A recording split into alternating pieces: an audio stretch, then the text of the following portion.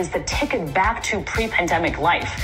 And the window to do that is really narrowing. I mean, you were mentioning, Chris, about how all these states are reopening. They're reopening at 100%. And we have a very narrow window to tie reopening policy to vaccination status. Because otherwise, if everything is reopened, then what's the carrot going to be? How are we going to incentivize people to actually get the vaccine? So that's why I think the CDC and the Biden administration needs to come out a lot bolder and say, if you're vaccinated, you can do all these things. Here are all these freedoms that you have. Because otherwise, people are going to go out and enjoy these freedoms anyway. If you want to be free, you've got to respect yourself and stop looking around wishing you were somebody else.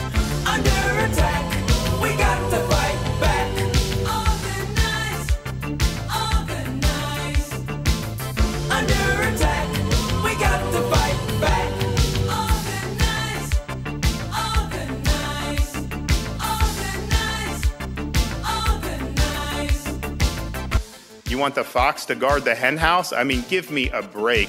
I think this is something that has huge privacy implications. It is not necessary to do. We are not going to have you provide proof of this just to be able to live your life normally. And I'm going to be taking some action in an executive function. Under attack.